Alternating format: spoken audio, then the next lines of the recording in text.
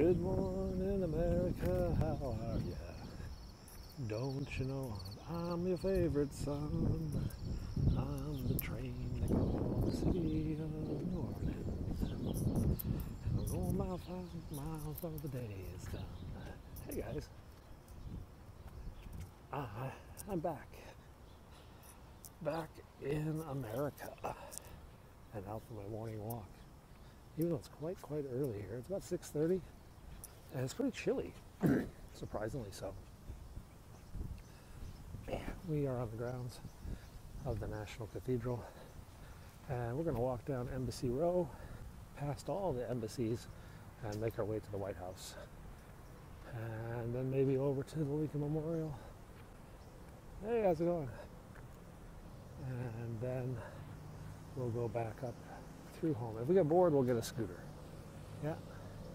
So you're here at the National Cathedral. This is an Episcopalian church. That's Church of England to most people in the world. And it is one of the grandest buildings in Washington, D.C. And it is sunrise right now. The sun is coming up over to the west, to the east, which is behind this building. That's why it's so shady here. We'll get some really good views of the sun hitting the side of the building in just a second. So I just got back from 3 weeks in Scandinavia. I've been in Denmark, Sweden, and Norway for the last 3 weeks. And I am adjusting back to life in America again. It was 1 year ago this month that I moved from Hong Kong to the United States. And the reverse culture shock is still ongoing. And I just got a reminder of that reverse culture shock when I came back last night from the airport. And landing at landing at any American airport compared to, say, landing at Hong Kong or Singapore is, well, quite a come down. Quite a depressing thing. It has been a fast year. Wife and I were remarking about that last night. Kids were remarking. It's like, you know, kids, 1 year ago, we were in the Pokemon Center in Tokyo on our way back to the United States. And they're just like, what? That was a year ago? So, quite an adjustment. A bunch of runners up here.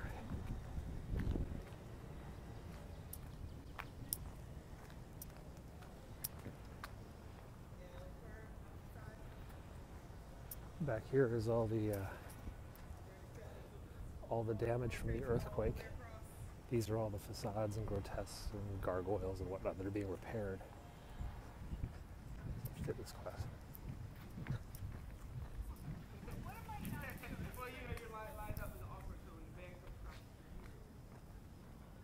Where is this? This is Washington, D.C.'s National Cathedral. This is the National Cathedral for the Episcopalian Church, which is the Church of England. As such, the Queen of England is the patron or the titular head of this church. In fact, she came here to dedicate and consecrate part of this church when it was opened. It took almost 80 years to build this church. 80 years of construction. Oh wow, that's pretty. Let's go around and get a better view of the sun coming up over the building, yeah? Go around this big, whatever tree that is, it's not an oak. Not Francisco, this is Washington, D.C., the nation's capital. The funeral for John McCain, the funeral for George Bush, the opening prayers for the new presidents are all said in this cathedral. It's also where my kids go to school. My kids go to school here at the cathedral.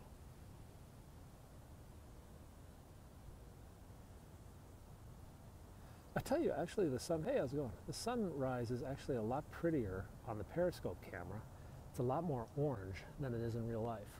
I'm looking at it with the naked eye, and it's kind of white. But you guys, I don't know, Periscope's camera is giving you that little orange hue, that little orange tint of the sunrise that I don't really see. It's kind of funny to look at it like both ways, yeah?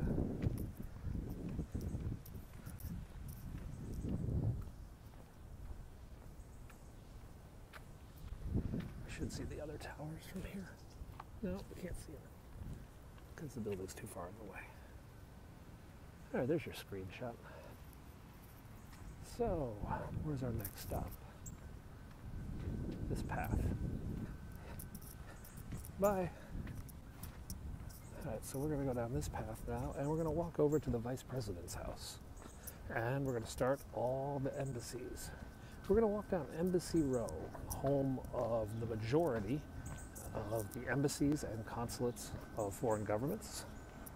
The flight was fine for me. It was very, very rough for my son, who is easily airsick. He spent the first 4 hours hanging with me, chatting, playing video games, la la la. Then we switched, and his mother sat with him, and she took away the video games. And for the next 4 hours, he threw up. I mean, threw up badly. I think we went through 8 airsick bags. 8 airsick bags. We got off the plane. I had to almost physically carry him off the plane. I will say this: there was a lot of turbulence on final approach. It was actually pretty rough. I don't get airsick anymore. My kids do. My wife does. So when we got off the plane, the airline actually gave him a wheelchair assist, which was cool because it got us into the wheelchair line instead of the big mass entrance line, which was just a nightmare at immigration. So, little good, little bad.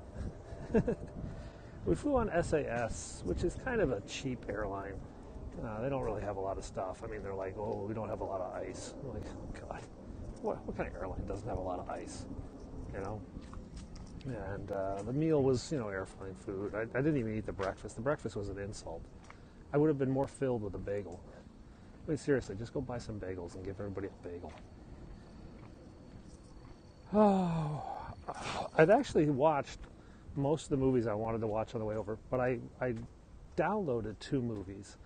So I downloaded The Giver, and we watched that with my son because he and I have both read that book for his summer reading assignment for school.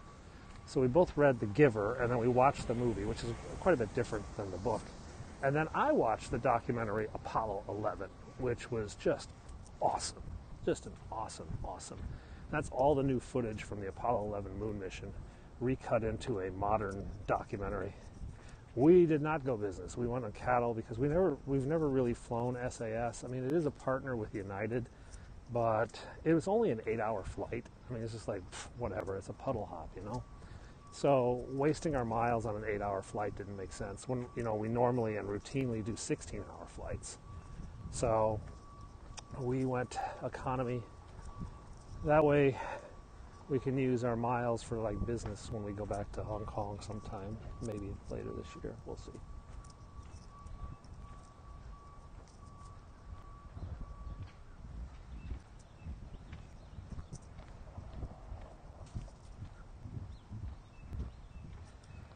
So, what other weird observations? So we walked into our apartment last night, and I have to say, it was cold and emotionless.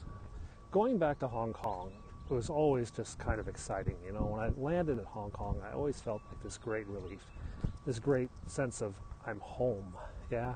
And we'd get back to our apartment, our nanny would be waiting for us, and she would take the laundry, she'd have food ready for the kids. It would just be everything is fine, I just felt so, home, safe. Came back last night. Of course, we have no nanny here. House doesn't really have any feeling to our apartment. It's just kind of we're back here. It's just like another hotel room. So we did the laundry, and I went to bed. I actually slept a lot. I went to bed at 8 local time, and I got up at 5:30. So I don't know what that is. That's 10 hours of sleep almost. Guess I was tired. Oh, there's a bunny rabbit. Guys, there's a bunny rabbit. He's right in front of me. Hello, little bunny. I'm not a wolf. Oh, there's 2 bunnies. 2 bunny rabbits. Oh, he saw me. If I walk slowly, can I get past the bunnies without them hopping? Nope. All right, I'm just going to walk normal. Hippity, hoppity, hippity, hoppity. Scared them. They're so skittish, bunny rabbits. So one went under the car and one went back here somewhere. where he got eaten by a rat.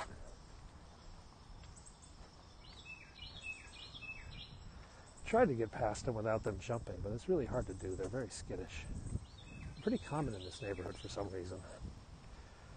I was in Denmark, Sweden, and Norway. So I spent 3 weeks in Scandinavia. And we just got back last night. So yesterday morning I was in Oslo, and today I'm here. Feels kind of weird.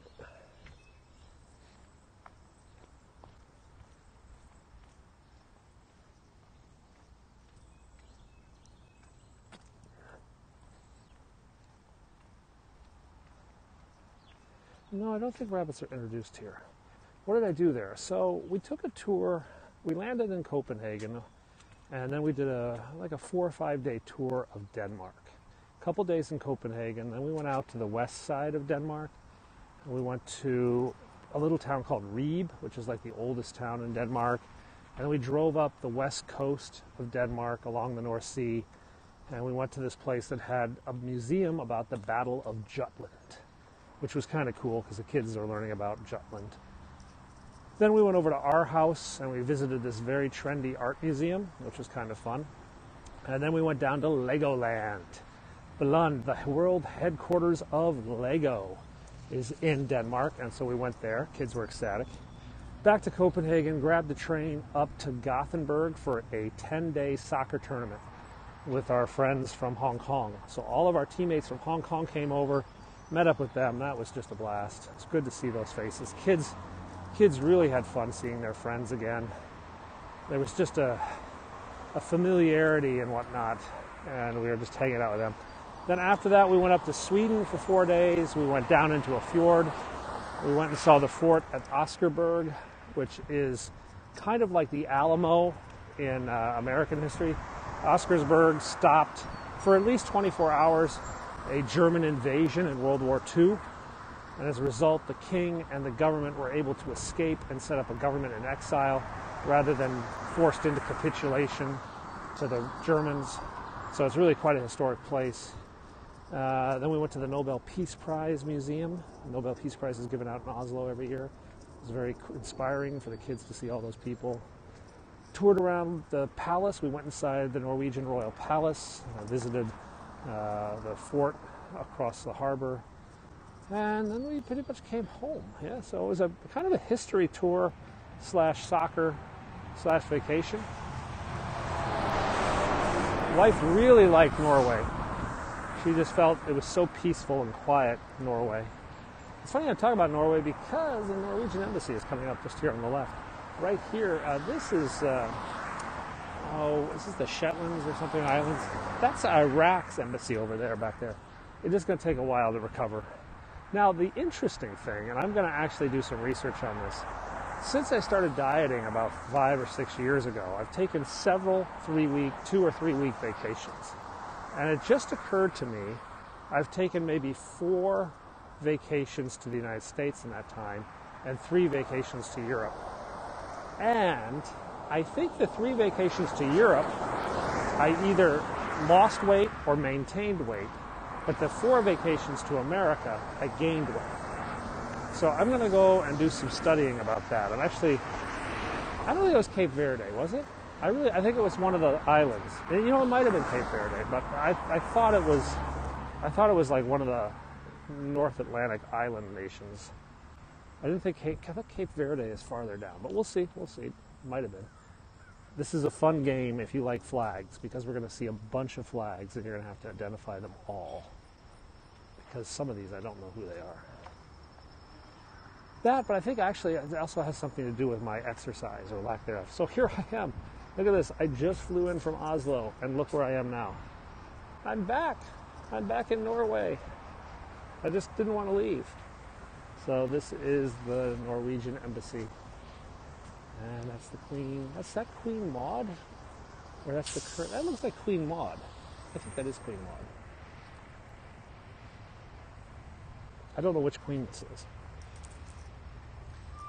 Crown Princess Martha of Norway, born in Stockholm to Carl of Denmark, married to the Crown Prince Olaf. Oh no, this is, it's not Queen Maud, that's Queen Olaf's wife, the Swede. She's the one.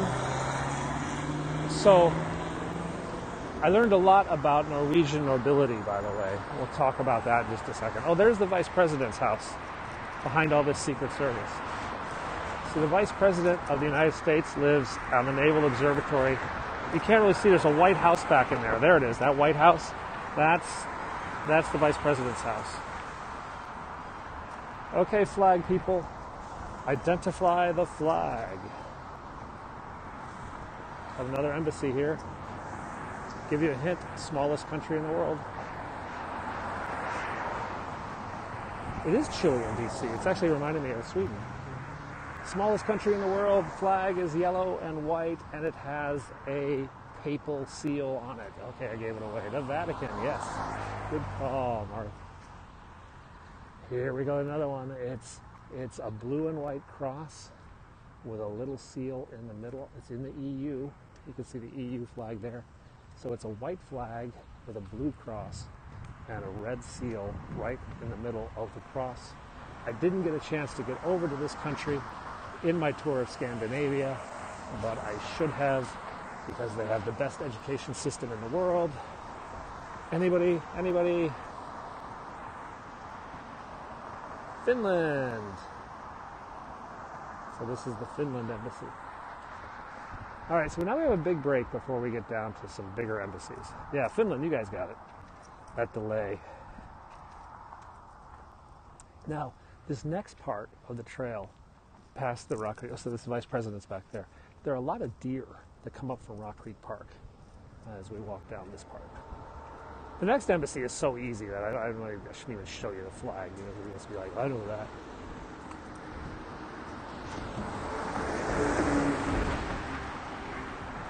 So I think back to the royal family of Norway, yeah?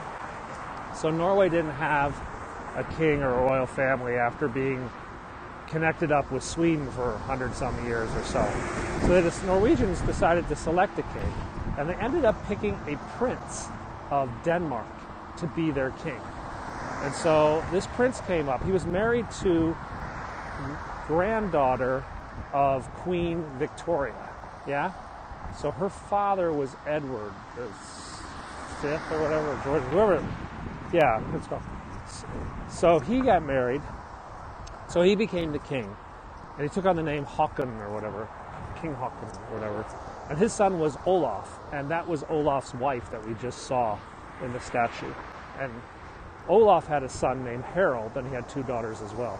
And Harald is the current king of Norway.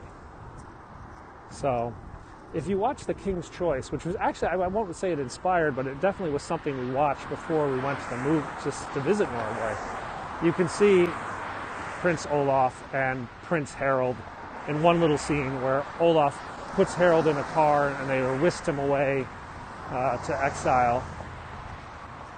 Her sister is Princess of Denmark. Which sister? The Princess Marjorie, or what's her?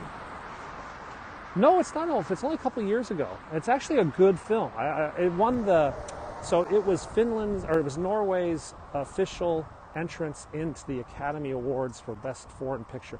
I don't remember if it won Best Foreign Picture, but it was one of the finalists for Best Foreign Film.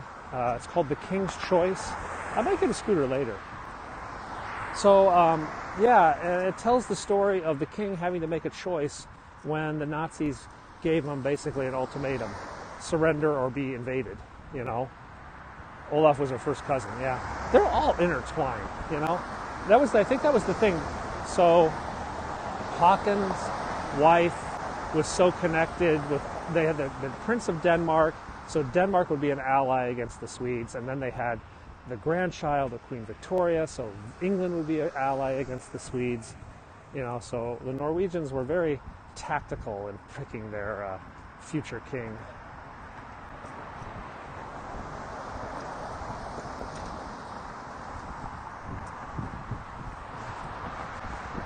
So the King's Choice, basically the Germans came to invade, And they ran into this fortress called Oscarsburg Fortress. It's down about 20 miles south of Oslo. And this big, super German cruiser, the Bolcher, or whatever, comes in with the entire Gestapo and occupying, forces inboard. And they pass this fort, and guess what?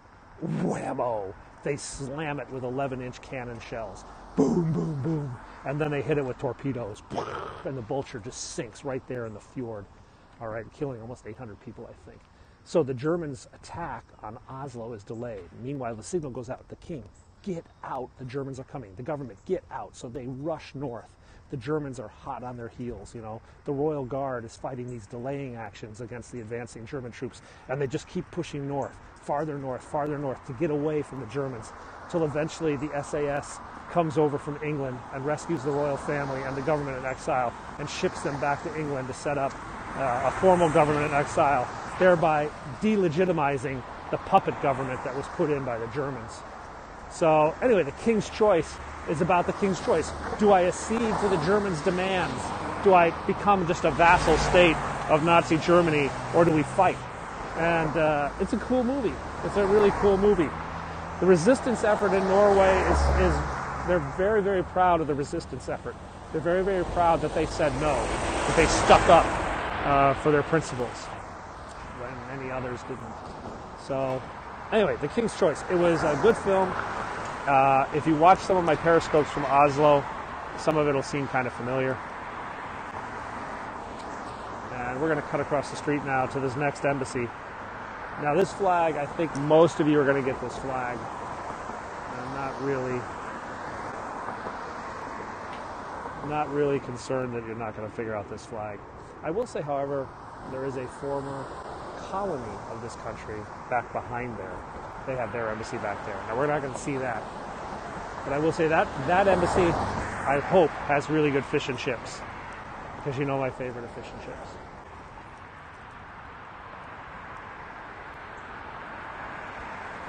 Okay, here we go. All the cars are gone. This guy's gone. He's going in there. Oh, one more's coming. I gotta run fast. All right, so you guys don't really need any guesses on this embassy, yeah? Dun dun dun dun dun dun dun dun dun dun dun dun dun dun dun dun. Rule Britannia, Britannia rules the waves.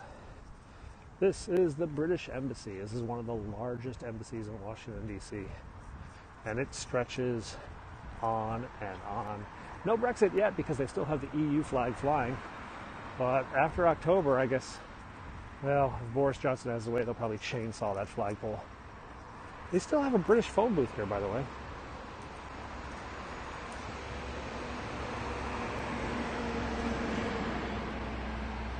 I think they need a TARDIS, to be honest. A TARDIS would be cool. So that's the British Embassy, and we also have the British diplomatic compound down here where I think the ambassador has a place, or at least some of his assistants can live on base. Something most people don't realize is that when a country opens an embassy in other countries, they oftentimes buy apartments and houses in other countries. The reason is it's just so dang expensive to rent. So, for example, the United States consulate owns some pretty amazing residential properties in the city. The British ambassador, the British consul general to Hong Kong has an amazing house. There are a lot of Teslas in Oslo. I was noticing that. Quite a few Teslas in Norway. Of course, gasoline was what, $8 a gallon, $10 a gallon? It was like $2 US per liter, I think, is gasoline. So this is the British ambassador's compound. So with prices like that, yeah, you're going to have some Teslas, kind of like Hong Kong. It's funny, the other thing I noticed about Norway is that they really like tunnels. There were a lot of tunnels in Norway. There were a lot of tunnels in Oslo. And they're just like, let's dig a tunnel. Okay. And then what? Well, let's connect it to another tunnel. Yeah, that's a good idea. So I drove through, and we went through like a 7-kilometer tunnel. I was like, what? 7-kilometer tunnel. We shall never surrender. I don't think the British Embassy actually put this up. I think this was like the Friends of Winston Churchill put up this statue here because of all the water, yeah? Yeah, there's lots of fjords and mountains and stuff. So you've got Churchill on one side giving his victory cross, and you've got another guy on the other side with his fist in the air. Now this flag is probably one of the cooler flags. It's got all different colors. I can't show it to you though, but I can show you this guy. Yep. Okay, do you need to guess? Yes, that's Nelson Mandela and the South African Embassy. Okay, hey, this flag is kind of hanging, so I might be able to show you this flag of this next embassy. I like the title, Embassy of the Plurinational State of, and here comes the flags. They have two flags. I don't really know what the flag on the right is for. But the flag on the left is got some green, it's got some red, and it's got yellow. So it's a red flag. It's a red stripe with a yellow stripe and a green stripe under there. Yeah, visit your house. Sorry I missed it. Some nice houses in Oslo. Whoa, that was nice. So you guys picked this one out. Red stripe across the top, yellow in the middle, green. And it is where they make lots of cocaine. The land of cocaine. Cocaine. Anyone got it? Bolivia.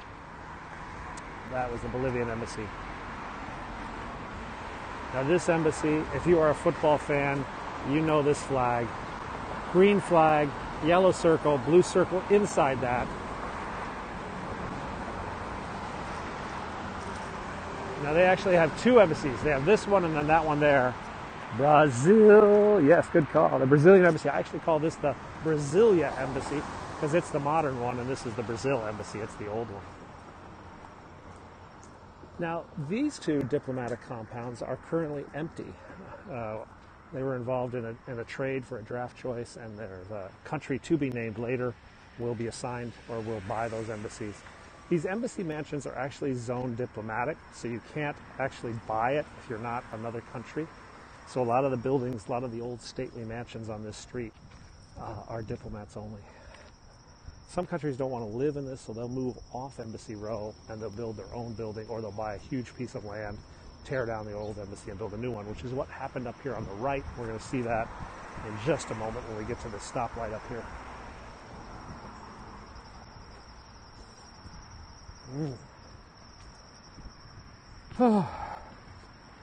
I wanted to say that I was like so excited to come back to America and eat certain foods, and the reality is I'm not. I really don't care. Just kind of like, I can eat that. I can eat that. I'll eat that. It's not like going back to Hong Kong and I'm like, oh, wontons, woo, pan-fried buns, woo, all this, you know, I'm just sort of kind of like, nah. Okay, so I don't know if we're going to see the flag of that monster embassy, NATO member, EU member. Sweden is hot. Yeah, I left before that heat wave was coming across Europe again. I guess France was obscene.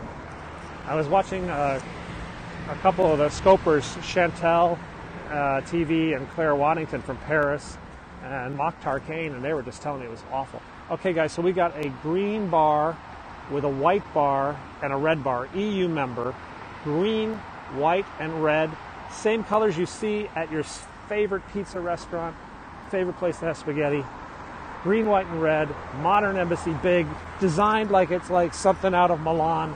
Oh, did I give it away? You guys should know that one. Yes, Italy. Good call, Carrie. That's the Italian embassy. Now the embassies are going to start getting fast and furious up here because these are smaller embassies up here, and they come like every block. So we'll go catch some new embassies down on this side of Rock Creek Park. Now up here also you can see a minaret standing above the tower. That is a Muslim mosque. It's not really a mosque, it's sort of a Muslim cultural center, but used as a mosque basically. And a lot of the Muslim countries, their ambassadors and staff will come over here for worship. Now right behind the mosque is the KGB, FSB's spy center for the Russians. And next to that is Barack Obama's house, and on the other side of the street is Ivanka Trump. So Ivanka Trump lives next to the Russian Spy Center, and Barack Obama lives next to the mosque. And I'm not joking. It's actually true.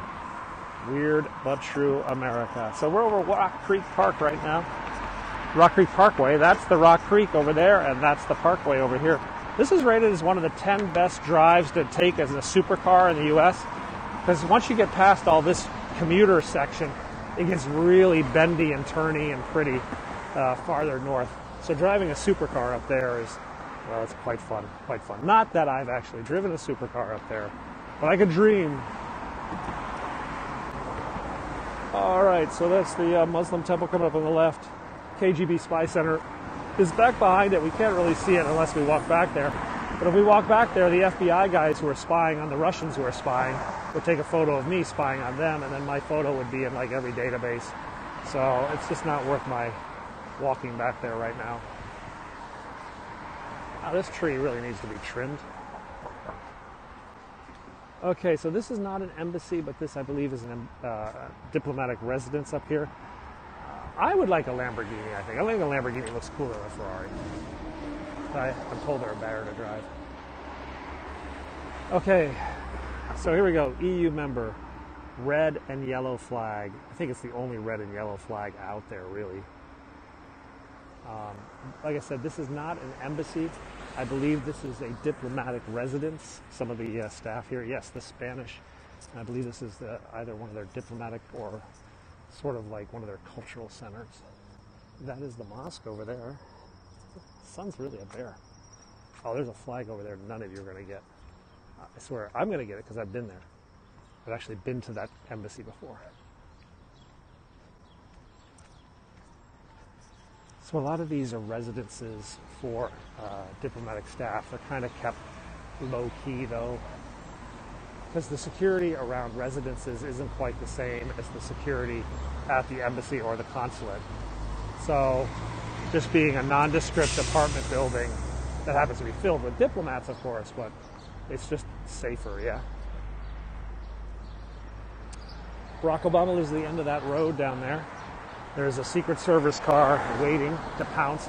I don't know if he's going to still live there, though, because, you know, he was staying here for his daughter to finish school, and I think she just finished last summer, or last May. So I guess she's moving away to college now. I'm not really sure. So I don't know if he's going to stay here, go back to Chicago.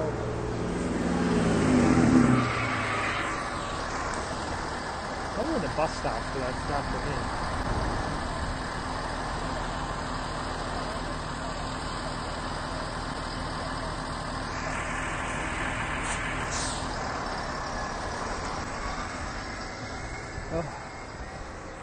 Problem right now is all the lights are timed for commuters coming into the city. So they're just the longest flipping lights ever. Plus, on top of that, you got diplomats driving here. Diplomats don't have to obey the law, basically. So when you have a bunch of diplomats, it's like being around, or jaywalk. It's like being around a bunch of cars with mainland Chinese license plates. You just don't trust them. Okay, here we go. Back to the flags. This has got a red outline. It's a blue flag with a red outline and then a seal in the middle. It's a blue flag with a red outline, a seal in the middle. PC. Anyone? Latin American country. I think it used to be a British territory. I think English is actually the official language of this Latin American country. Not Russians. Blue flag, white symbol, red around the outside. I believe it used to be a British colony. I think they speak English in that place. Any guesses? I have to give it to you. Belize. Yeah, that was Belize. This one's pretty easy. There's a, yeah, Belize, you got it. It's a red flag with a star and a crescent. Member of NATO, but not technically a member of the EU. So I think they'd like to be. Turkey, yeah, that was an easy one, yeah. Let's see what we got here. This is empty. Over there, I don't see a flag yet. I will say on December 7th, 1941, the people in this embassy were very busy destroying all their cipher machines and burning documents. So this embassy, there's the flag, hint of the colony. Here we go. White flag with a round red, not rising sun, but a red circle inside it. I'm pretty much giving that one away. You guys know that embassy, yeah? That's the Japanese embassy. Yeah, now this one is a tricky one. This is blue with white and green. Blue bar, white bar with some sort of tea kettle inside it and green.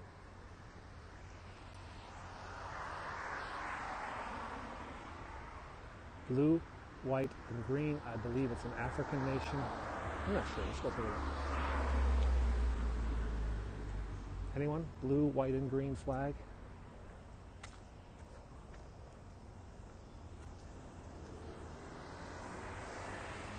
Blue, white, and green with a little tea kettle inside the middle. It's a country from Africa.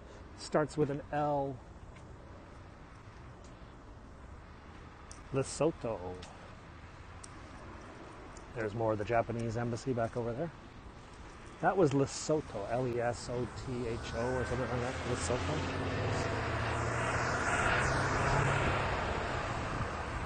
Did you go to the White House? Not yet. The White House is, where am I? 2400 block, Massachusetts Avenue. White House is another 10 blocks, maybe 12. We'll get there soon enough. We're walking down Embassy Row. I'm Penguin 6. I just came back from a 3-week vacation in Scandinavia. So I'm out for my morning walk, as I do pretty much every day. Today we decided to go down Embassy Row over to the White House.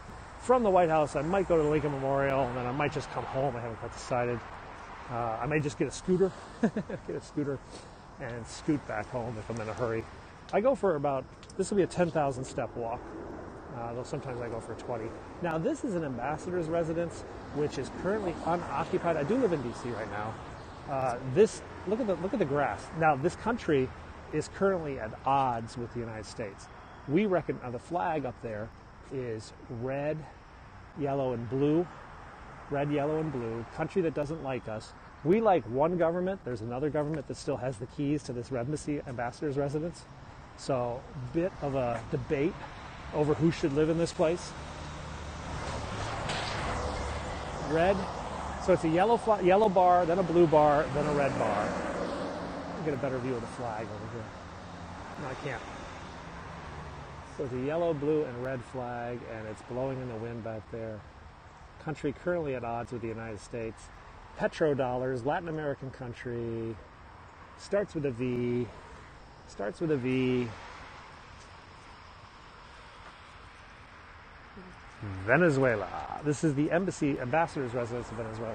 Another Asian country with a circle in the middle of it, but this time with a little bit more stuff on the outside. Can you name the flag? Good morning. That was Venezuela. Good call, Carrie. All right, so this flag, this is an easy one. Blackpink, BTS, yes, that is South Korea. They've got actually like 3 embassy buildings down here. Now there's one coming up here I don't think anyone's going to get. I don't even know if the flag's out. In fact, I'm not even sure I can remember this one. I wish they did have the flag. Oh, they do have the flag out, so it's going to be a tough one. Guys, it's a dark blue flag. Dark blue flag. It's got a stripe down the middle. It's got a little like red and white stripe down the middle. Dark blue flag, red and white stripe down the middle. Most of them are on the Strand Street, yeah.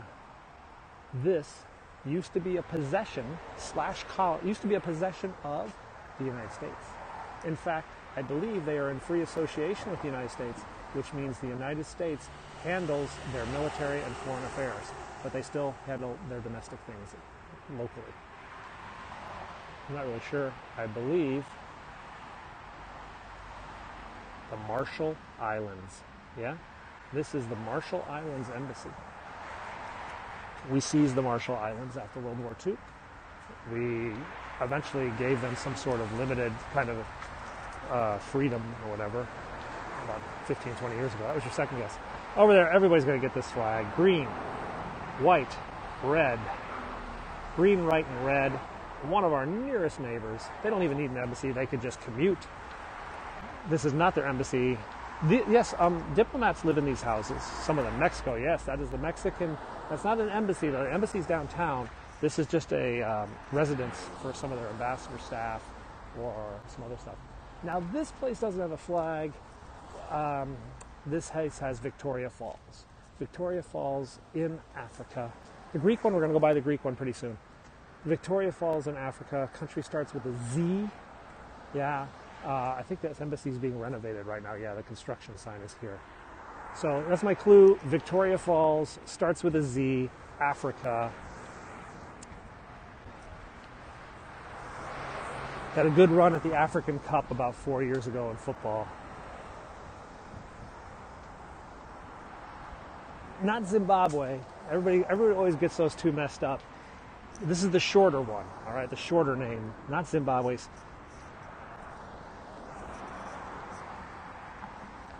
Zambia. Zambia. Not Zaire. There's so many Z countries. This one doesn't have a flag. Oh, they do have a flag, and I've already shown you the name. It was Zambia. Zambia. Brazil was back up the street. We saw Brazil just a bit ago. Okay, so we've got an orange and white and green. Orange, white, and green. And before you say Ireland, I will stop you and say, no, this isn't Africa. Why are there houses in the USA for these countries? There are diplomats, embassies. Every country opens an embassy in other countries to represent their interests, their positions, and to take care of their citizens who need passports or notaries or whatever. Okay, so this is an African nation. Côte d'Ivoire, yes, that is the Ivory Coast, Côte d'Ivoire. I don't know which one I'm supposed to call it now. So let's cut across the street because there's a whole bunch of embassies on the other side of the street you're not going to guess. And then we'll come back to this side of the street because some of you wanted to see a specific embassy on this side of the street. Well, we'll see them all. We're going to walk around Embassy Circle up here, which is like all embassies and stuff. Okay, here we go. So that's the Ivory Coast, Côte d'Ivoire. Now this one, oh God, you're never going to get this one. You're never going to get this one. Is the flag up? Yes, the flag's up. Okay, black bar, red bar, green bar. You can go into black bar, red bar, green bar. African nation. 6 letters. Starts with an M. African nation, 6 letters, starts with an M. Not Kenya. No, close though. Kenya's down the street. Anyone?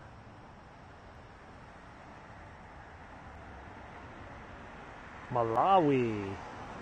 Yeah, I knew that was hard. Mumbai. Close. Morocco, no.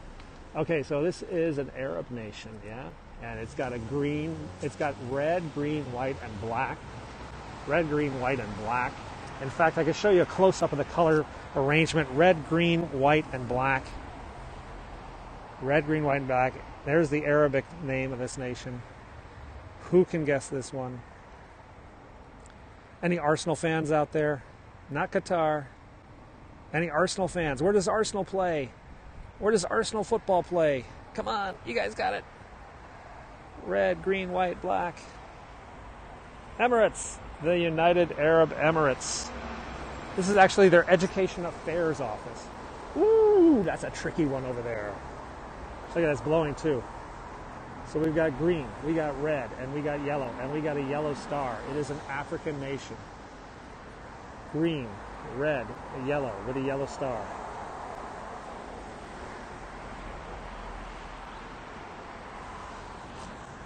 Cameroon, yes it is. That's the Cameroon. Same on their planes. Yeah, their planes are the same color.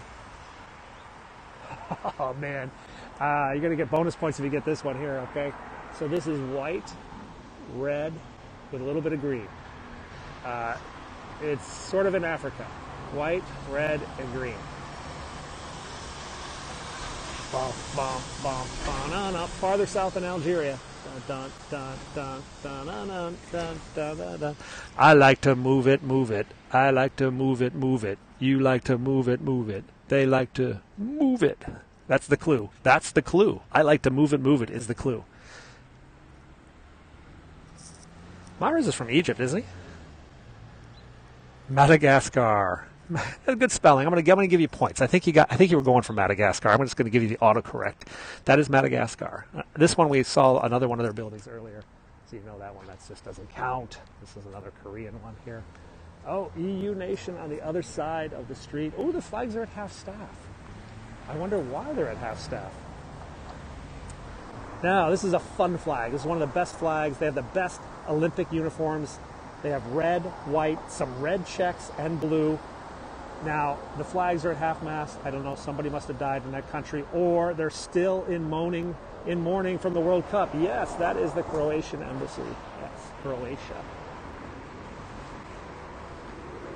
Let's see who's next. And I think this is that now. Oh, ooh, what's this one? Ooh, this one's tough. This one's tough. This is a red one with a yellow circle in the middle. Red. I can see your comment there, yeah. Red with a yellow kind of symbol in the middle there. There is an Irish embassy. It's coming up. I slept like 12 hours last night. Oh, where'd the flag go? Past it. There's the flag. Anyone get this flag?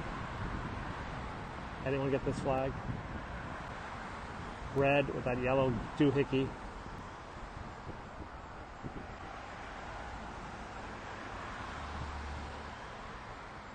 Never seen it before because I think it's a former Soviet republic. I think it is a former, it's in Cyrillic language. I think it's Kyrgyzstan. I'm not sure though. Not sure what flag that is. It's a red flag with a yellow sun. It's one of the stands, I think. There we go. There you get a good view of the flag. No, is it Malaysia? It was a Cyrillic writing. Red flag, yellow like gear and sun. I think it's Kyrgyzstan Republic.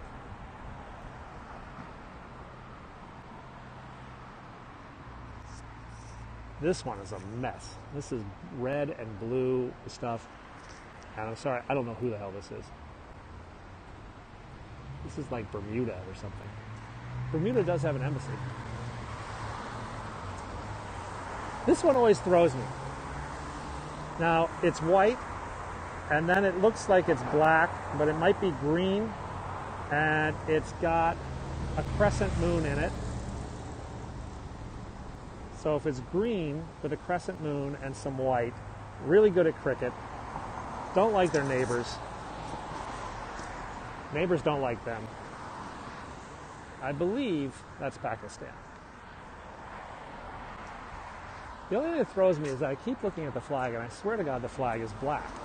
I mean, just maybe my eyes are really, it looks like it's black. So I keep saying, well, Pakistan is green, yeah? So why is there like a black flag? Or maybe it's just the flag's dirty. Okay, Latin American island nation, known for having horrible earthquakes and famine and destruction, but was the only slave colony or slave state that got their own freedom by revolting against the French. French is the language in that country. Haiti, good call. Okay, for those Arsenal fans who are here, Sanchez. For other soccer fans, Vidal. Had a pretty good run in the Cup of Nations, the Confederate, whatever the cup is down in Latin America. Not Latin America, Central America, South America. This is a South American nation. They had a bunch of guys stuck down in a well. The other countries have to buy these embassies. They had a bunch of guys who were stuck in a mine. They were dug out. And every time they pulled one of the miners out of that thing, they said, chi, chi, chi, le, le, le, chi. Yes, Chile. It's the Chilean embassy. Okay, who do we got coming around the corner here? So other countries buy these spaces. In fact, some countries that are too poor will like share embassy space. So they'll be like in a co-work space with some other embassies because they just can't afford their own embassy. I don't know which one this is.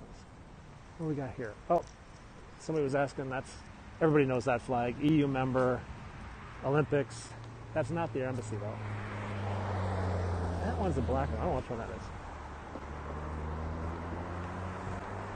Greece, yeah. Well, the main Greece embassy is on the other side. And then this is a small one. This is just like an interest section. So what will happen is sometimes one department of the embassy is like no room in the embassy, so they kick them into a separate building. Yeah? So we're going to see the main Greek embassy in just a minute. So like this thing, for example, this is the Korean Cultural Center or something like that. It's not actually, or the consulate. Now, a consulate is a place where you go to get like your paperwork sorted out, like a tourist visa and stuff. Oh, here we go. Former Soviet Union, red, white stripe down the middle, member of the EU. generally considered to have the most attractive women in the world. The most beautiful faces in the world come from this country. Yes, Latvia. And it's true, people do generally consider Latvians to be the most beautiful faces in the world. We saw the other part of this embassy earlier is a red Taliban attack on their soldiers. Oh, I didn't know about that. This is another red star. This is a red flag with a sickle, or with a crescent in it. This is Turkey. Oh, this is one I actually deal with. Blue, yellow, red flag. Remember the EU. Blue, yellow, red flag. Southern Europe. Blue, yellow, red. Lots of folk music. Lots of vampires associated with this embassy. Transylvania. Blue, yellow, red. Anyone? Where's Transylvania? Come on, guys.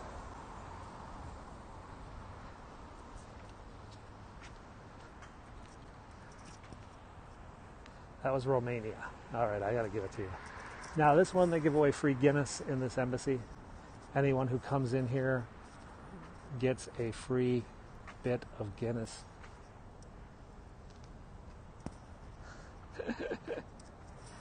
This is the Irish Embassy, Ireland. There you go. We guessed it earlier, but you guys are off. Now over there is the main embassy, Hellas. There is the Olympics. That is the Greek embassy. You know what? We missed a bunch.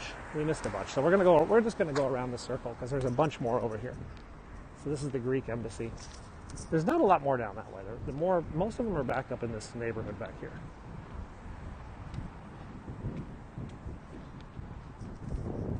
So this is the Greeks.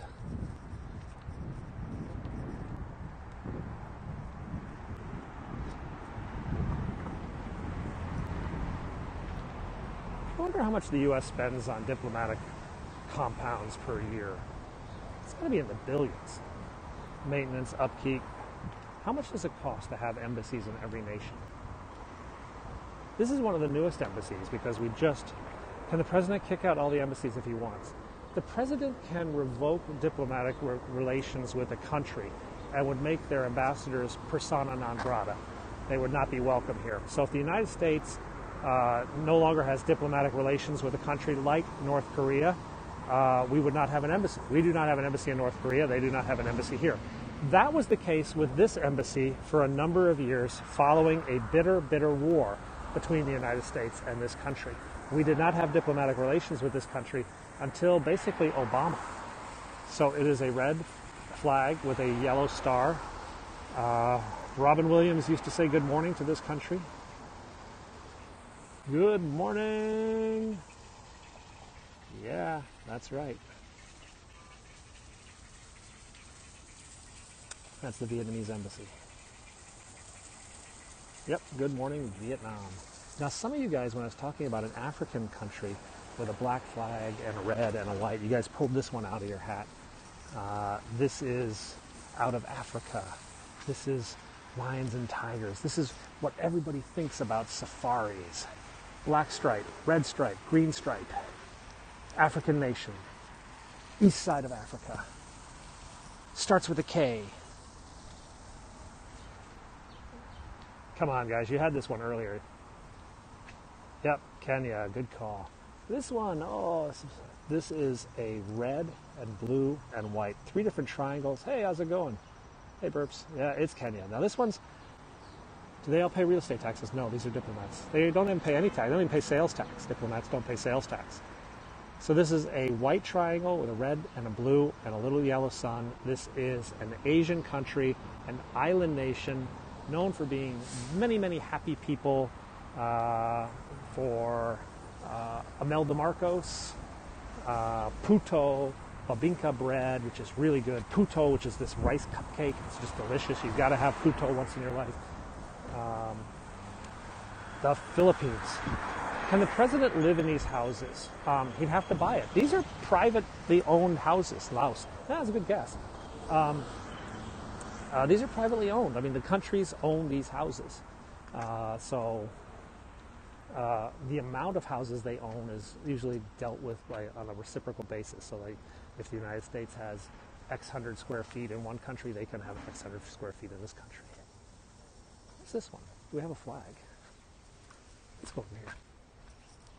There's a lot of embassies back in here. Ooh, this is a tricky one. Oh, this is going to be hard for you guys. Red, blue flag. God, what can I say about this country? Somewhere, is it a former Soviet state? Might have been. Known for having gangsters. Really, really mean European gangsters. Yeah?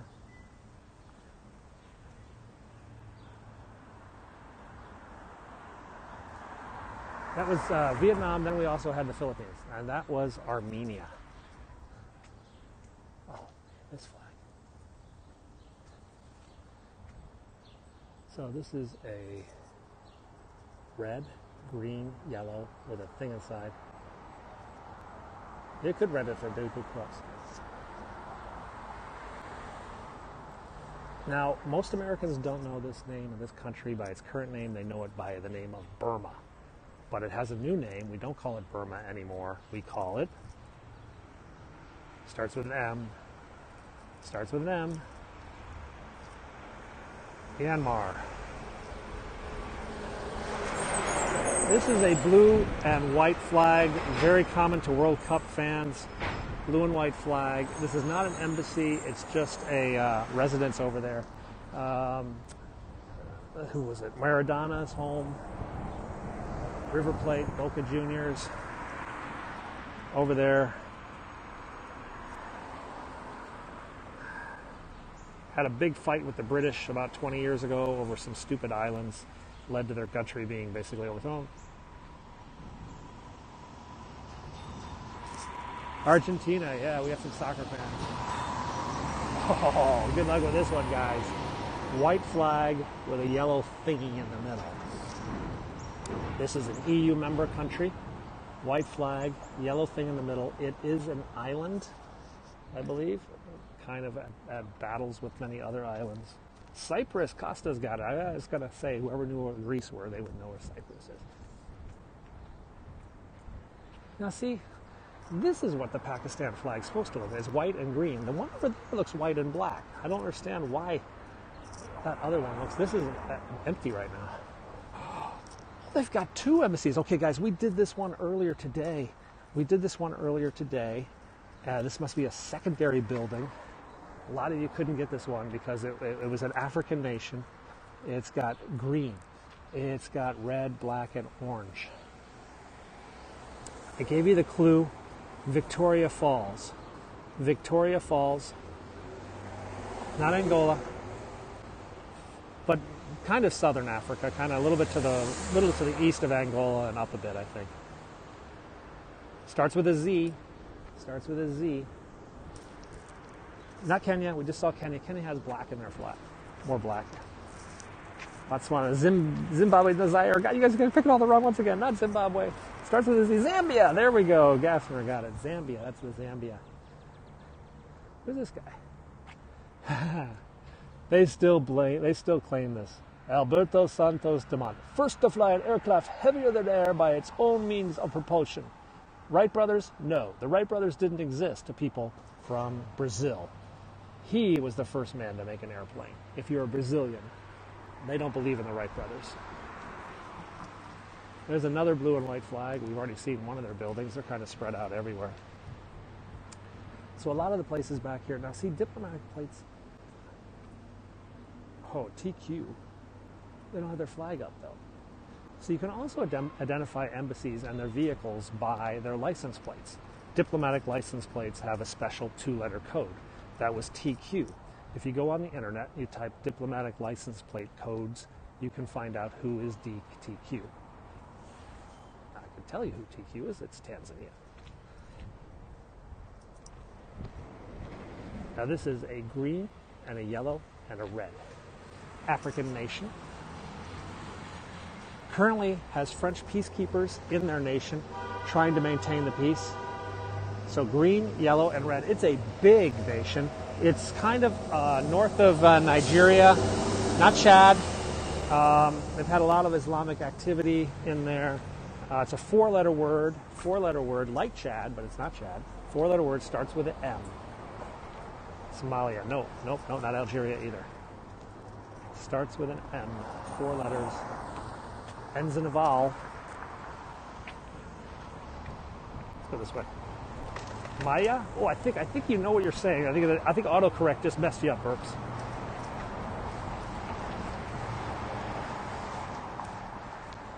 Mali, there we go. Angel for Good. Mali, yes, that was the Malayan embassy. Mali currently has French peacekeepers fighting a battle against extremists in their nation. And it is a very big country.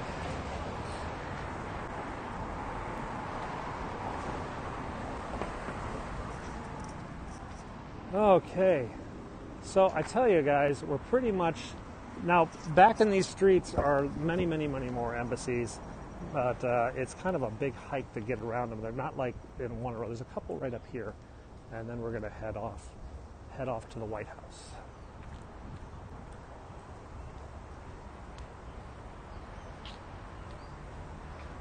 This is a former Soviet state. Now they do not like the Russians. In fact, this is the most digital government in the world. I think, no, someone else. This is someone else. Oh, this is blue, black, and white. Blue, black, and white. It's the most digital nation on earth. They suffered a crippling cyber attack about 10 years ago that's still written about today. First letter is a vowel. Remember the EU? Yeah, all those famous places are gone. Light blue, dark black, and white. Starts with a vowel. Former Soviet state. Attacked digitally. You can become a cyber resident of this state if you want by filling out some forms.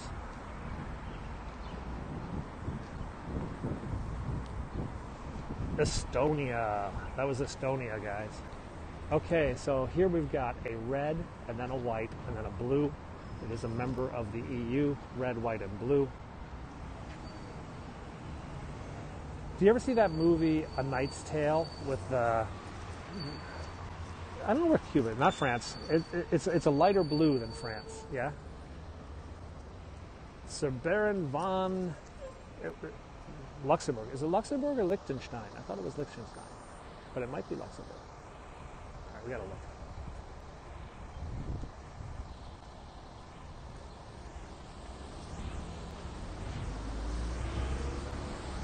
It is Luxembourg.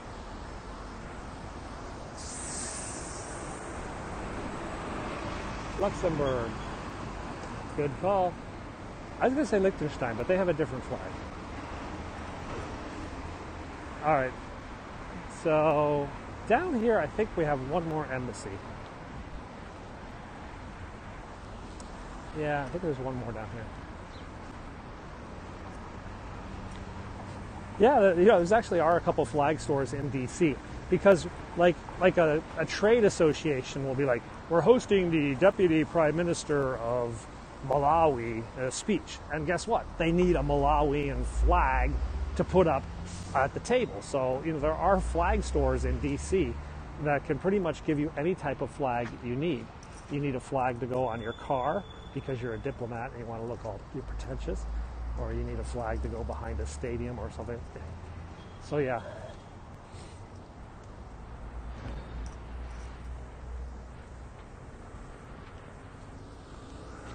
I'll cut over this way. Oh shoot. There used to be a really good map store in DC too. And you could go and buy these amazing maps from like the Defense Mapping Agency. And they would be like super cool. Now that is not an embassy over there. That is a society. The Society of Cincinnati. How long have I been here? It's kind of tricky. I'll tell you in a second. Now the Society of Cincinnati is by ancestry only. The people who are members of the Society of Cincinnati are descendants of Revolutionary War military officers. And it is to uphold the principles of the Revolution. So that's basically like the Daughters of American Revolution, the Society of Cincinnati. Now, over here, good at cricket, orange, white, green. spirally thing in the middle. Really good at cricket. Better at tandoori. Better at pompadons. All right? Famous for this guy who used to walk around in a bedsheet. Ireland, no. We went to Ireland earlier. We saw that. He got the free Guinness.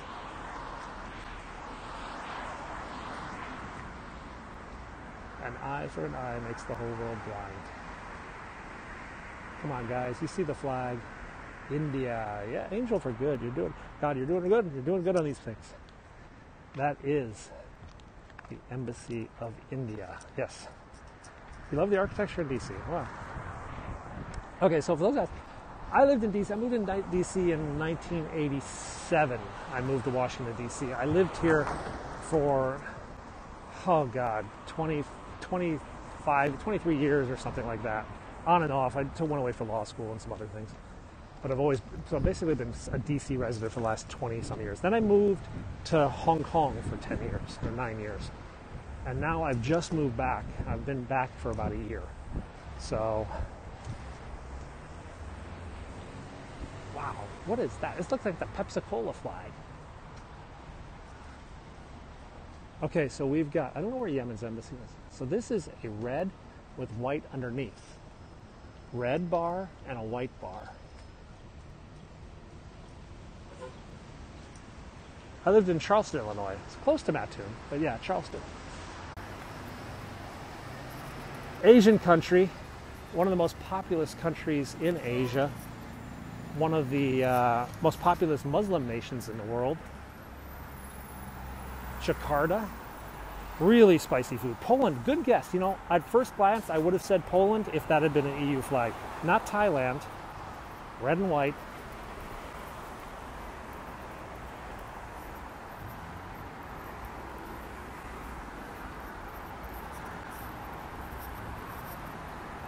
Come on, guys. It's an Asian nation, lots of Muslims, kind of some islands. Jakarta's the capital, I think. There's a Kuala Lumpur. Give up.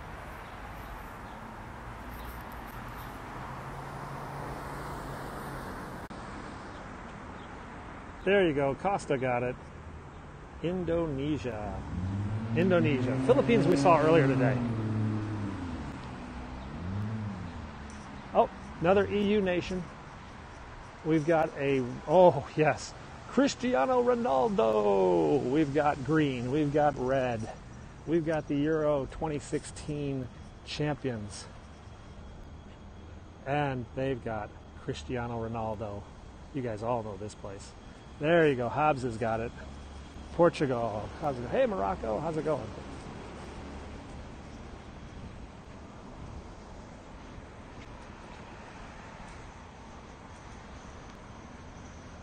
And I'm sorry to say, we have now basically left Embassy Row. There are many, many more embassies off to my left, mixed into a residential neighborhood. But we want to go to the White House. And the White House is about 5 or 6 blocks down this street. So we're going to continue on to the White House now. And that was our game of Guess the Flags for today. We'll have to do that again. You guys, that was a lot of fun.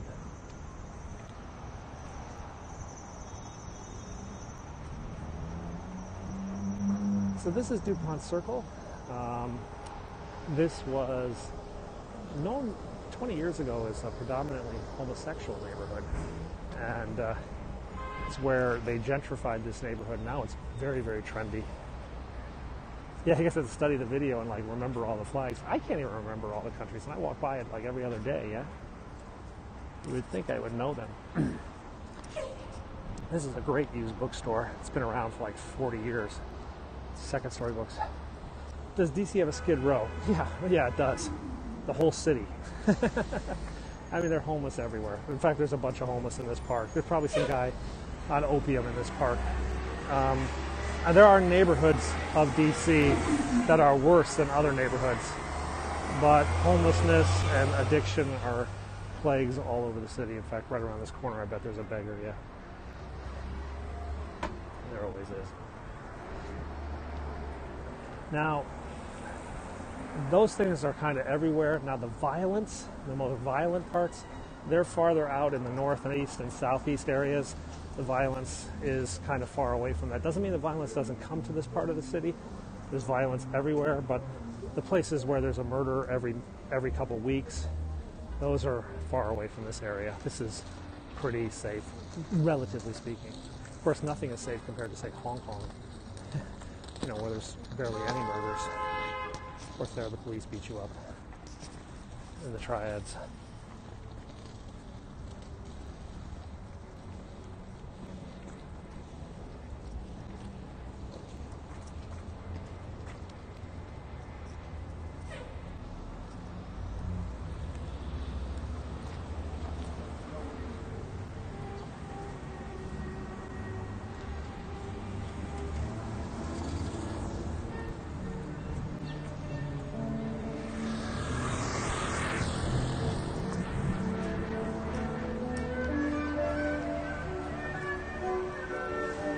Hot Krispy Kremes. Where's the White House? It is just down the street.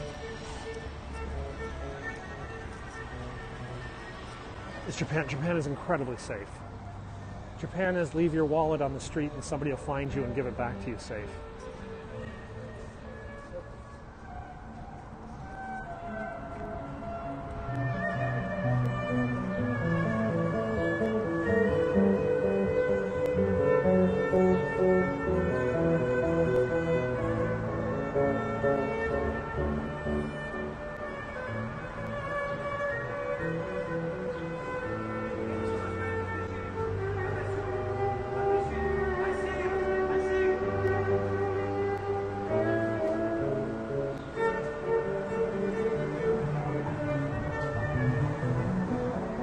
Little musical interlude.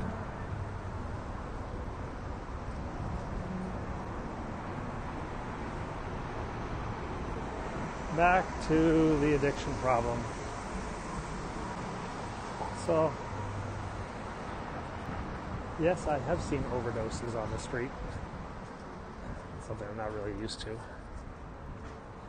My kids can't understand homelessness because they've been brought up in a ridiculous place where everyone had money. They're just like, well, Daddy, why don't these people buy a house? I'm like, well, they don't have any money.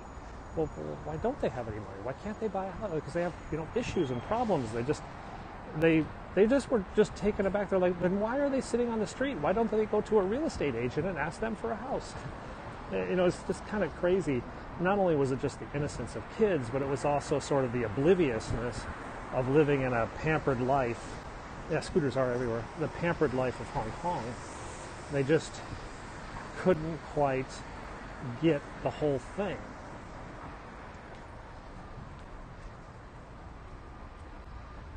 They just didn't quite understand it, Does Hong Kong have an addiction problem out in public? No, it's not in public per se. It's nothing at all like you see here. Hong Kong only has about 2,000 homeless people, according to all estimates. And that's for 7.5 million people. The reason is that there's a lot of substandard housing they can still live in, divided houses where, for $200 US they can live in like a room or something like that, or the shanty or whatever, or they live with cousins or uncles and they're all crammed on top of each other. But street living on the street, is very rare in Hong Kong. In fact, I didn't see much of it unless I went to certain areas. It was actually kind of hard to spot, and there weren't like addicts on the street. Now, they do have a drug problem. One of the big drugs is ketamine. A lot of the teenagers do ketamine, which is a horse tranquilizer. Hey, how's it going? And of course, a lot of the bankers do Tylenol. They think it's cocaine. Their dealer told them it was the best stuff, but in reality, it's just chopped up Tylenol mixed with baking powder. You're in Japan, cool. Yeah, Hong Kong, Gothia Cup was good. I spent a lot of fun time in Gothenburg. I was in Scandinavia. I was in Denmark, Sweden, and Norway. You're in Japan? Cool. I was in Japan a year ago. Your websites make $6,000 a month. That would be a pay cut for me. Hong Kong scares people. Hong Kong is kind of like, I always say that like Singapore is like Disney, and Hong Kong is like a county fair. What about New York? I haven't been up to New York since Christmas. The thing that struck me about New York most recently was how expensive everything was. You know, it's like $45 to go to the Empire State Building. $45 to go to the top of the Empire State Building. I mean, come on. Where did I go in Japan? We will stop in Tokyo whenever we fly through Japan. But our friends have a ski house in Yazawa, Echigo Yazawa, so we'll go up there and go skiing sometimes, or go out in the summer and have like a My Neighbor Totoro experience out in the rice fields of rural Japan.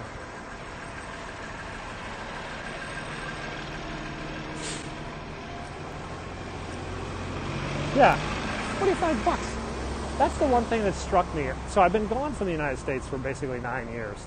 And then I came back. And the thing that sort of struck me is how everything is priced to the maximum pain level possible. That maximum point where you're like, oh, all right, we're only here once, I'll buy it. You know? There's no bargains anymore. Yeah? The only bargain I found in New York was the New York Public Library. It was free, and it was beautiful. And you got to go down, and you could see the original Winnie the Pooh. And I'm like, okay, that's cool. Oh, wow, check this out. It's like butterflies here. You want to help homeless people. It's tricky. You know, there's an interesting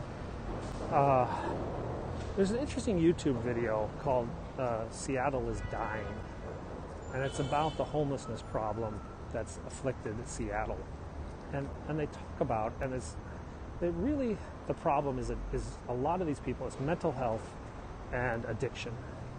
You know, if you could get the resources to take care of the people with mental health issues and addiction issues, then you could focus on those who actually have a problem, you know, buying a house, the working poor and stuff like that. But it was just so much stuff. I'm in Washington, D.C., not Washington State, but it's a very interesting video called Seattle is Dying. And it's worth, it opened up a lot of controversy in Seattle, but it's something that you could talk about San Francisco, New York, Washington. The same issues are going on, especially San Francisco, which is just a disaster right now. I mean, you may have heard about all the human feces they're finding on the street in San Francisco. Lampposts have fallen over in San Francisco because they've been rusted by urine. I mean, it's just, come on. You know, it's just ridiculous. It's just gross. Yeah, it's just ridiculous. And this was about Seattle, but a lot of the things they were talking about in Seattle are going on in San Francisco in even more numbers. I tell this story. A friend of mine who was a very, very left-wing Obama supporter, very progressive, he moved to San Francisco, and he said after 3 months, he found himself saying to people, "Get a job." You know, these people that came up to him, he was just like, "Get a job." And I'm like, well, dude, you're like this progressive, you know, love everybody, do all this. Like, yeah, but I'm fed up with it. I'm fed up with it. Just like, yeah, I was like, San Francisco, turning even the left wing into conservatives.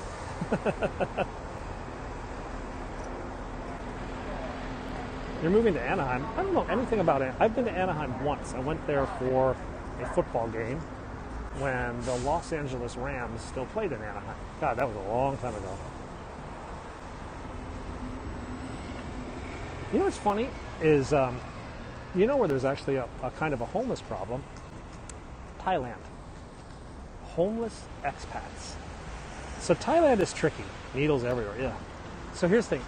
Everybody, so you get all these, like, let's say you get these 50-year-old retired plumbers from England.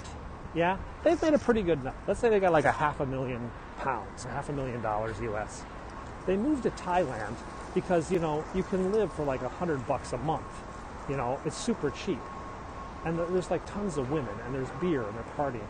So you get all these guys moved to England, over to Thailand, and then a combination of women and alcohol and a bit of fraud, and boom, they're destitute, they're bankrupt, and they're living on the streets of Thailand. It's estimated there's about probably 200 foreign homeless living in Bangkok because they basically just drank their way into bankruptcy. They did, you know, Thailand has tricky rules. A foreigner cannot own property in Thailand. So many of them would marry a local Thai girl, and she'd be like, well, put the house in my name, darling. I'll have the house, and then we can live there. And then they do that, and boom. Oh, by the way, I don't like you. We're getting divorced. I'm keeping the house. Yeah, that's happened a lot. So you get a lot of guys who've gone over there and fallen victim to this, that, and another. Don't know much about Tallahassee. Isn't that where Florida State is, right?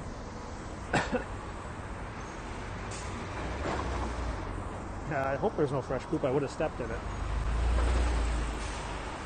So a friend of mine used to be the JAG officer on an aircraft carrier. JAG is the Judge Advocate General. They're basically the lawyers on an aircraft carrier who handle all the little petty disputes, legal matters for the sailors, and any discipline cases that come up. And he was telling me, he's like, oh, this was 20 years ago. He's like, oh, we've got to go to Subic Bay next week or next month. I said, well, what's wrong with Subic Bay? He says, it's the busiest time of the year for a JAG officer. And I said, well, what's a JAG officer got to do? Do you have a lot of fights in the PARs or something? He's like, no. He said, my assigned mission from the captain, from the admiral of the fleet, is to try and prevent as many sailors as possible from getting married to Filipino bar girls. And I'm like, what? He says, so many of our sailors will marry some gal they met in a bar who did things to them that they only read about in Hustler and are convinced that it's true love. And my job is to convince them that no, you don't want to marry this girl. Take her back to Pig's Knuckle, Arkansas, and try to support her by driving a semi-tractor trailer the rest of your life. All right? So his job as a JAG officer was to stop these barroom marriages, of which 85% ended in divorce. I was just like, wow. And I bet you went to law school thinking you were going to defend the innocent. He's like, yep, my job now is to keep guys from getting married.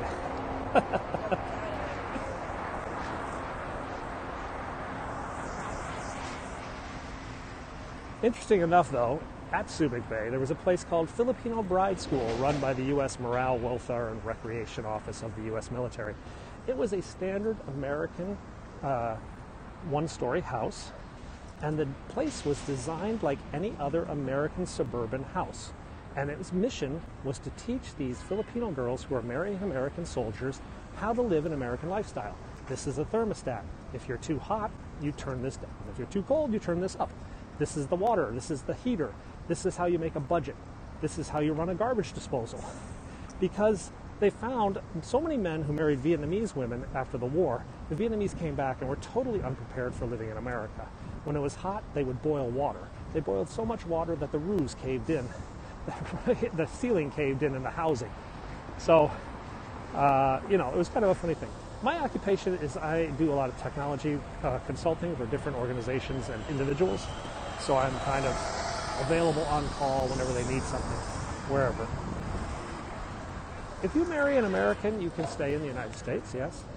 There are two ways to get in. First, you can marry an American overseas and come back as their bride. Or you can apply for a visa to come to the United States to marry your husband within 90 days. So there's two different types of visa. Each, I think one is a little bit faster than the other. And it also kind of depends what your plans are. Are you going to get married right away or whatever? How do I get paid? I get paid by the job. I've walked through here a few times. I haven't walked over here in a while, though. I usually come a different direction. But we're almost at the White House, block away. This is Connecticut Avenue Northwest, and we are one block from the White House. We're coming up on Lafayette Park, that park that faces the White House. Now, actually, it's going to be kind of funny. You guys are going to see the White House. You're going to say, oh my God, it's the White House. And I'm going to actually have to say to you, no, this is actually the back of the White House. The White House was designed by a Scottish architect, and his Scottish architectural tradition, the front of the house faces the water. Ergo, the front of the White House faces the Potomac. You guys see the front of the White House whenever the helicopter lands. Now, when the president meets somebody from their limousines, they usually meet them at the back of the White House. And that's where the entrance to his office is and everything like that.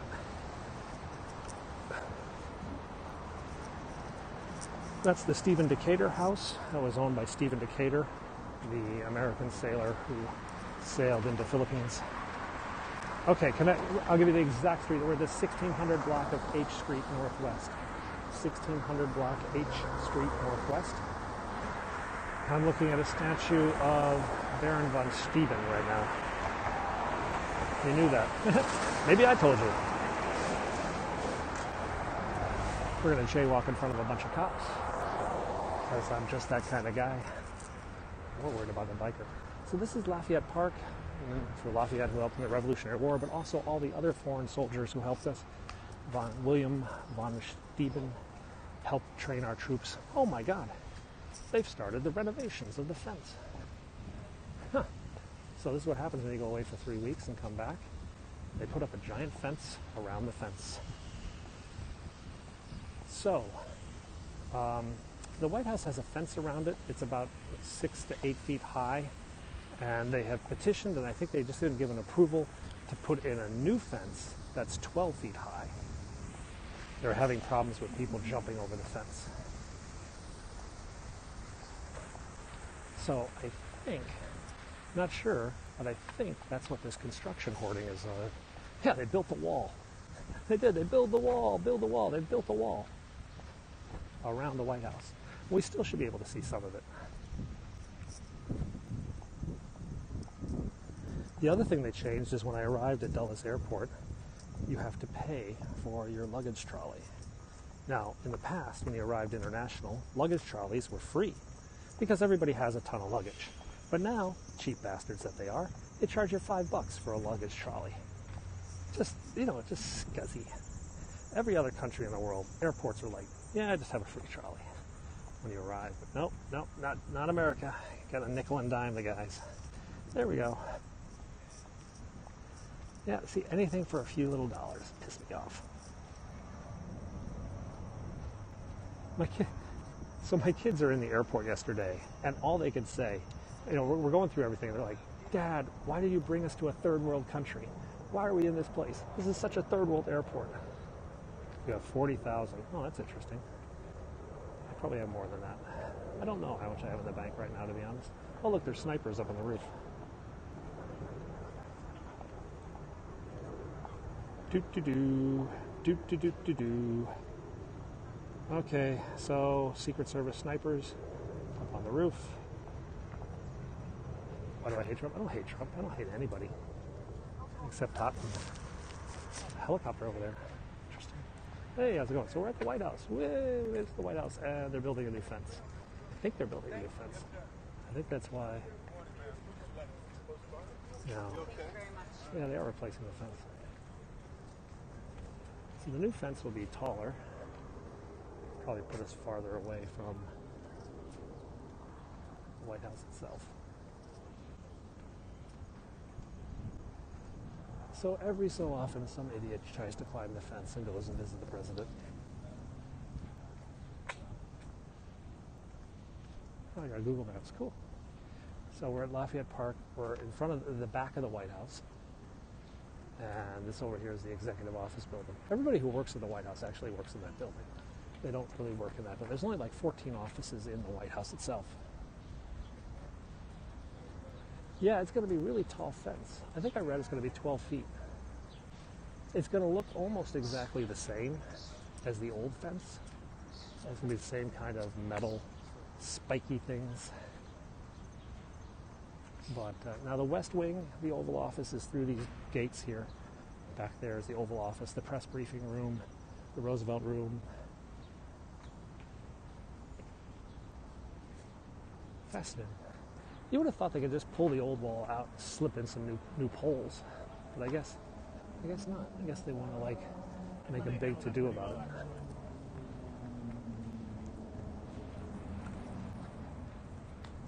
I'm doing work on the Blair House too. Everything's under construction today.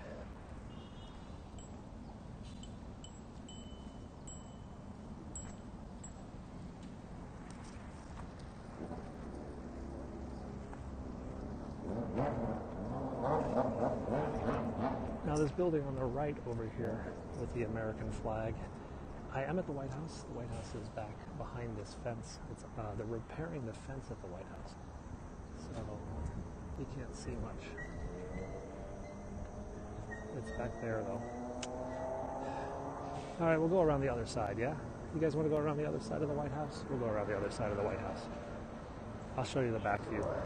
So this is Blair House over here. That is the official guest residence of the White House.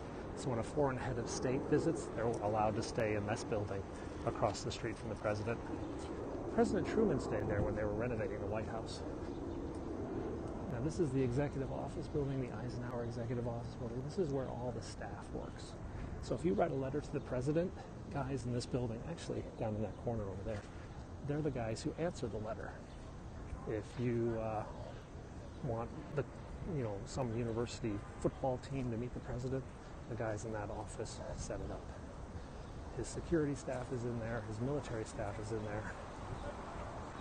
And then also that orange building over there, the new executive office building, that big one back there, that's where most of the Secret Service agents are. Underneath us there's a big parking garage filled with limousines and war wagons, as we call them. War wagons are Suburbans and Tahoes, kitted out with bulletproof glass and run flat tires. What's the chance of him ever seeing the letter? It depends. He gets millions of letters, okay? Millions. But a well thought out personal letter, often handwritten, that is really whatever he might see. The president reads real letters. I mean, Reagan read real letters. Famous story, one guy wrote to Reagan, said, I'm, 75 years old and I'm getting married for the first time, but I can't afford a tuxedo. And Reagan sent him a suit.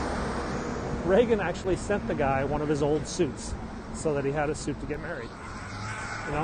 So they have a collection of private mail that gets to them pretty much every week. Most every member of Congress I worked with will read private mail occasionally. And it's up to the staff to pull out letters they think are important or worthwhile or reflect the sentiment or tone of a certain debate. So, like when I worked for a congressman, we of course would push through any letters from a governor or a media person or something like that. He doesn't want to read. But they're shown letters. Let's put it that way. Reads is different from shown. They are shown letters every day. Whether they read them, I think of the line from A Fish Called Wanda. Apes don't read philosophy. Yes, they do, Otto. They just don't understand it.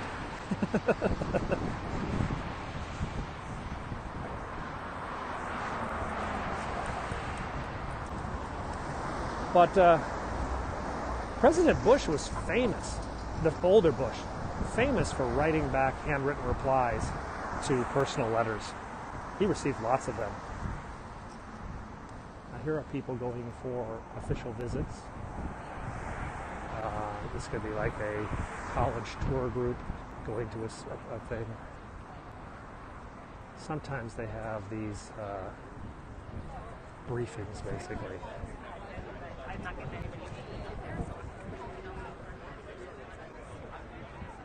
The best address, well, Mr. President's his official title. Here comes some more wagons here, actually.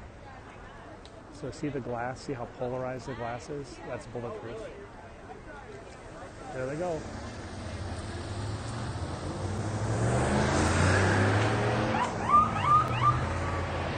So those are war wagons. That's a cabinet secretary.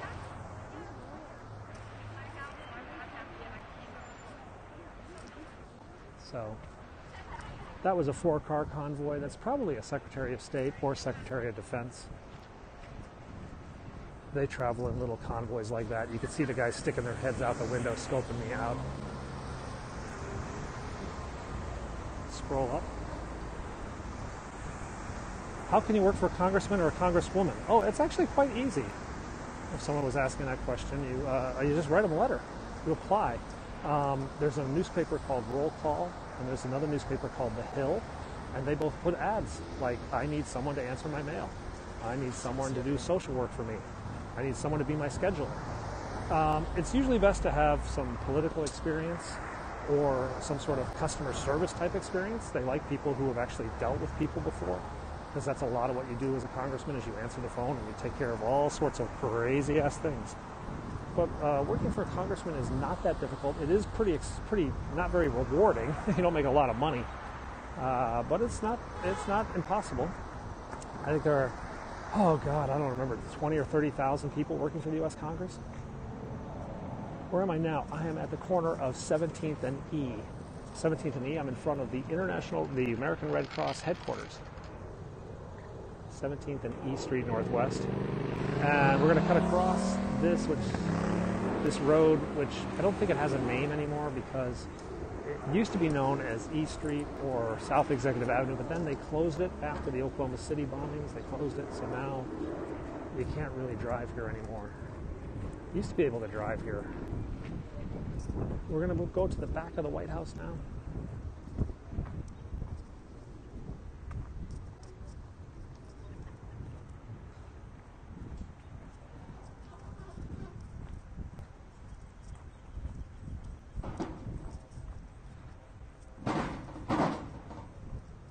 It's funny. So you saw that little motorcade with a cabinet secretary going out.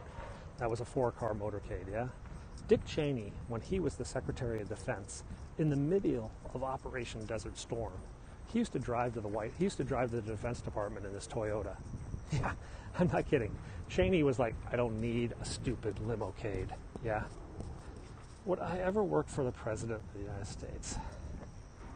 If they said, you know, we need you, I mean, they really needed me, well, yeah, I would. I mean, it's the office. I would work for the office. You know, don't know the man. Famous scene, you know, you ever watch the series The West Wing? There was a scene where a Republican took a job for the president, even though they disagreed, and the reason was because the office asked, you know. The office of president, the most powerful person in the country, asked you to help out the United States by working for him. You just kind of have to say, yeah. Yeah, that's the running joke. Washington is Hollywood for ugly people. I will say there are plenty of pretty people here. And that's the Washington Monument you see off in the distance. We're coming over to the south side of the White House. The front side, technically. So when you guys see the president's helicopter come in, it usually curls around the Washington Monument and it flies directly over what's known as the ellipse. This is where the White House Christmas tree is. One helicopter came in a little bit too low one day and chopped off the top of the Christmas tree. That's why the top of it is all flat. You can see right over there. That's where the helicopter blades took out the White House Christmas tree. I'm making that part up, but I think it's a cool story. That is the official White House Christmas tree. I'm paralleling Constitution Avenue, which is right over there. Well, always hiring. Honestly, getting a job at the White House or the Congress is not that much like getting a job anywhere else. Oh, speaking of the White House.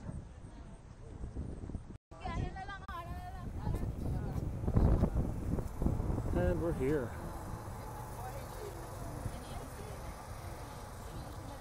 It took weeks. It can take a while. This is the front of the White House. Well, most people would probably think it's the back, but it's actually the front.